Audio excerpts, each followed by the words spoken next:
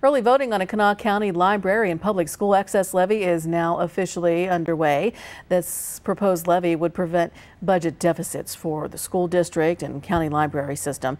It would end up pulling in more than $24 million in taxes for the schools and $3 million for the libraries. That means if you have a house worth $100,000 and vehicles worth $15,000, you would pay $125 more a year in taxes.